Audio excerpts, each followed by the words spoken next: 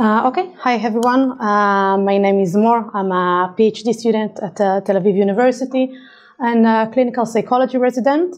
And I was invited here today in order to tell you a little bit about using machine learning in psychotherapy research. These are some of the wonderful people working with me on this amazing project. So I'm going to start with a very basic question, for me at least. Who believes that psychotherapy actually works, that going to a psychologist helps? Okay, this is a little better than I expected. But for those of you who didn't raise your hands, I think you kind of have a solid point, because for me as a researcher and as a psychologist, I can tell you I deal with this very question myself every day, and we don't have a clear answer yet. So I'm going to spend the next 9 minutes telling you why this is a very complicated question and what can you do in order to fix it. So in psychotherapy, just like in other medical fields, we have to show that a certain procedure has actually led to a good outcome. In our case, that paying 400 shekels to your lovely psychologist every week is actually working, promoting your health. The problem is that unlike biology, we don't have blood tests or microscopes. And this is a problem because we have a it's really hard time to measure it. It also requires dealing with natural language, which we all hate because this is probably the most complicated thing on earth, especially for us. And this is why currently most psychotherapy research is actually based on going to people and asking them how they felt after the session, which, let's be honest, it's not very scientific. So one day we had a thought, maybe we can use this complexity in our favor instead of fighting it. And this is why we have invented the metrics. The metrics is a content analysis scheme for psychotherapy sessions. It transforms session transcripts, everything being said during those 50 minutes, into sequences of code using an algorithmic and objective menu. Every sentence during the session gets a 3-letter code that gives you 150 codes per session. And if you take hundreds of sessions from different patients, you get what we can call big data. And this is a place where complexity is kind of a blessing. So this is the metrics with a flaw. It's a very basic table with 2 axes, but I'm going to show you that everything being said during a therapeutic session can actually be classified within these 9 boxes. So the first axis is called the focus. It is basically asking who is this sentence about. It could be either the patient, the therapist, or both of them. We call it a dyad. It's a fancy word. The second axis is called dimension. It is basically asking what is this sentence about.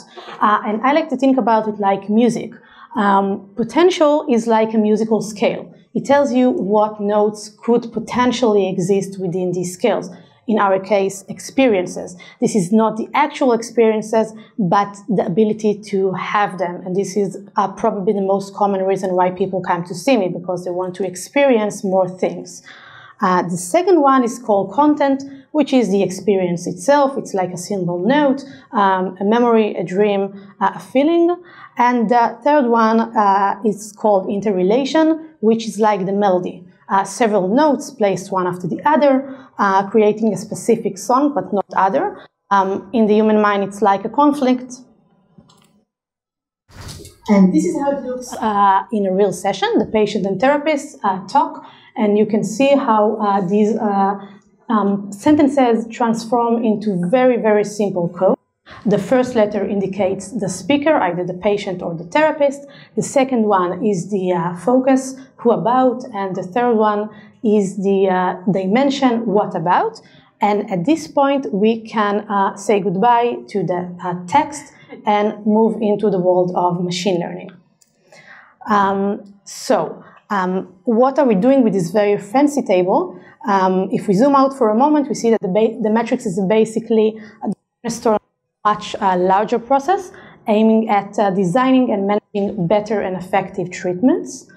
In order to do that, we first need to move from session audio to text and then from metrics codes. Right now we have actual human coders. One of them is sitting right over there. You can touch it. It takes hours and hours on each session. And this is why we are currently working on a platform, developing a platform that will enable soon enough automated metric coding. If we are successful, that means that a computer can actually speak the human mind. It can actually understand how we organize our mental experiences.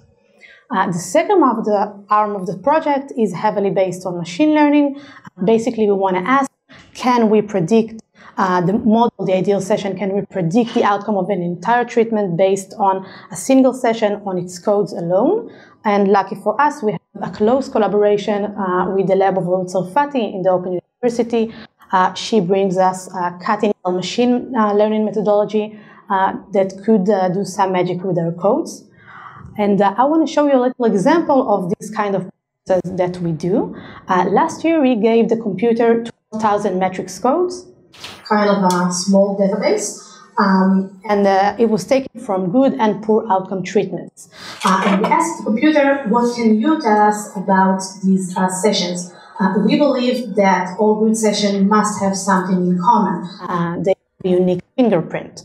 And one way of approaching it was to use a finite state machine methodology, which is like asking what is the ideal sequence of code. Given this very set of code, what is the most effective way into a successful treatment? And we figured that breaking in code, this, as you can see right here, the letter change must have a meaning, because it means that the patient and the therapist are not on the same page. They're not congruent. The patient talks about one thing and his therapist about another. And that can be good. And indeed, we found that the congruency ratio of the session, which is how many congruent moments were as opposed to how many breaks in code, could actually differentiate in 100% between good and poor outcome treatments.